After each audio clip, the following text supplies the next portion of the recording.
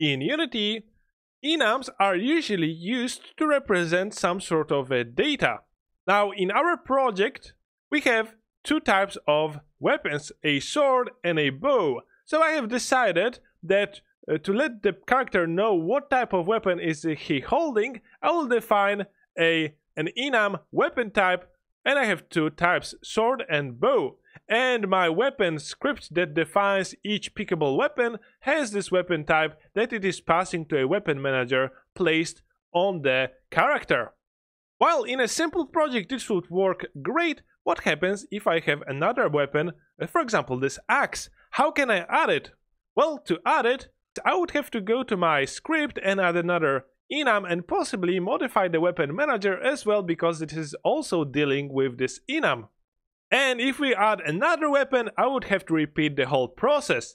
And I believe that instead of using enums, what we can do is use scriptable objects, and I want to show you a solution using those. Hi, I'm Peter, and welcome to Sunny Valley Studio Tutorials. Before we start, the assets that I'm using are from Quaternius, the Ultimate Modular Ruins pack, so the link will be in the description, make sure that you check it out. This is a CC0 licensed asset. Okay, so just to prove my point, let me try adding this axe to my enum. So first thing that I need to do is duplicate my pickable weapon, and I will drag it here somewhere in my scene. I will open this prefab and delete the bow object, and let's add the axe object. Okay, here is our axe. Great, but now I can select my pickable weapon, but I cannot select the axe because the enum doesn't contain it. Okay, no trouble, I can simply edit the weapon script, right?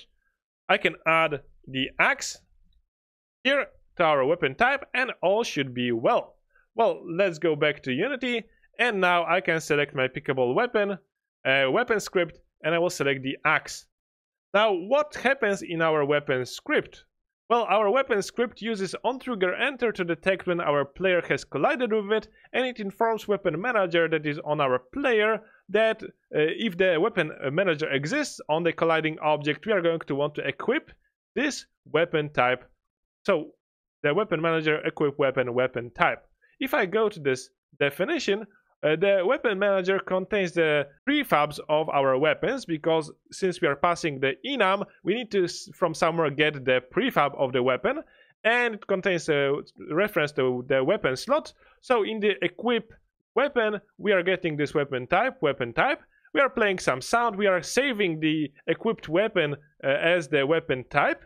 We are creating this game object weapon by selecting weapon type .sword or weapon type.bow in a switch statement, and we are returning this game object, so prefab of our weapon, and we are destroying the previously equipped weapon and instantiating the new weapon and assigning it to our player avatar. Now great, but our switch statement now doesn't cover the weapon type .axe. So what can we return here? I would like to return an axe prefab. Now, I do not have it in my game objects references, so I will add the axe here, and now it should all work. Let me save those scripts, let me go back to Unity. As you can see, it was already a lot of work. Now, I need to also check if my character animated object has the weapon manager script on it, and if this script contains the axe reference, it doesn't, so I'm going to drag it here. So now I can press play. Okay, we are in the game. I can pick up the bow, but I can also pick up now the axe, and now I can check my character animated that it equipped weapon is indeed the axe. But if I stop the game, I haven't defined none or nothing in my equipped weapon, so weapon type, so I have always this sword equipped, although my player doesn't have anything. So those little things about enums make working with them difficult for things like those weapons, because every new weapon that we want to add needs to go through the same process of modifying all the scripts in our game. So the problem that we have is adding new weapon is problematic. And what is going on here? Well, the problem overall is that the enum is a wrong tool for the job. Now don't get me wrong, enums are very useful, especially when defining things that does not change. For example, traffic lights only have red, yellow, green, and cardinal directions usually are defined by north, east, south, west. And if we are using in code for each direction in direction enum, so that we select enum direction north, direction east, direction south, direction west, it is much more readable compared if we were using, for example, vector 2, 1, 0, 0, 1 to represent those same directions. The main difficulty that we have is that every change in our enum requires us to recompile our scripts and modify them. So that's why let's consider scriptable objects. If you haven't worked with those, scriptable objects are data container, and they can be created inside Unity Inspector because we can add to them create asset menu, so we can right click and create those scriptable objects.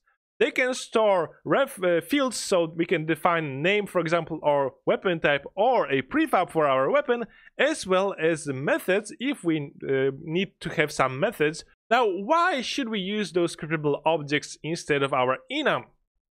Okay, this is the same scene that we have seen previously, but now instead of enum, I have created in the data folder a weapon data SO scriptable object by extending the scriptable object class.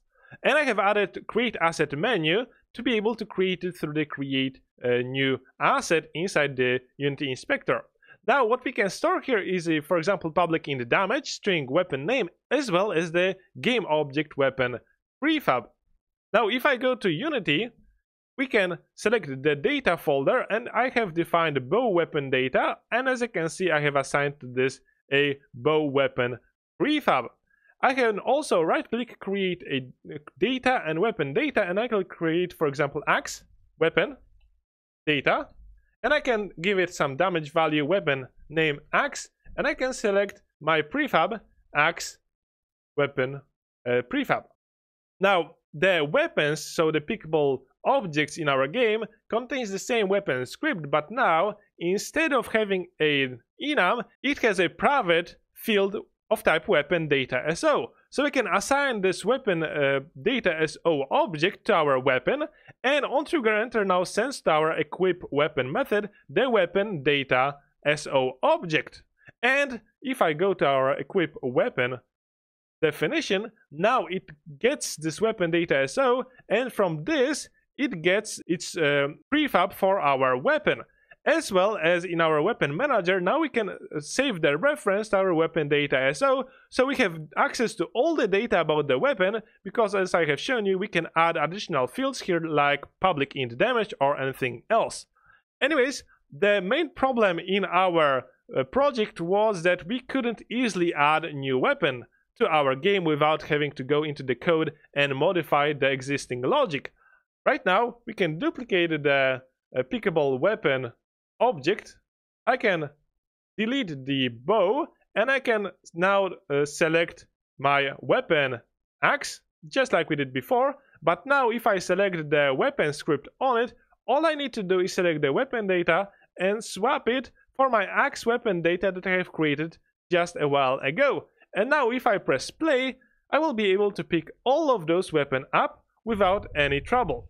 Right now, our character animated object, our weapon manager script, doesn't contain any weapon data SO. So we have no problem with this, where we had this enum set to be stored by default. Now if I go to my bow, I will have this bow weapon data in my weapon manager, as well as my character now carries a bow. And if I go to my axe, now as you can see, we have the axe, as well as in the weapon manager we have equipped weapon axe weapon data. So again, we have access to all its data that is defined in the scriptable object. So this way we have used scriptable object and a bit of object oriented design. So instead of using this enum, we can save the weapon data SO reference, which is serializable, to my save file if I want to save or reload the state of my game. And to add more weapons, I can simply create a new weapon data object and define its properties, and it will all work with my current system, because every weapon data SO has the same parameters, so I will need to define the same parameters that are currently used by my logic. And of course, I can go to weapon data and add public int health or whatever we want to have here to define our weapon data, and we can simply access this through our weapon manager. Okay, so to summarize, in case you are starting to see that your enum is growing and you need to add more to it, this might be an indication that the best possible solution for it is to refactor your code to use scriptable objects instead, and this way you can add more to your game without sacrificing the time to modify any of your scripts. So if you have a non-coder in your team that is working on those weapons, they can easily add those into your game without worrying about the code side of your game. Great! If you want to learn more about C# language and how to use it in Unity and about object-oriented programming paradigm, check out my video courses, the link will be in the description. Thanks a lot for watching, take care!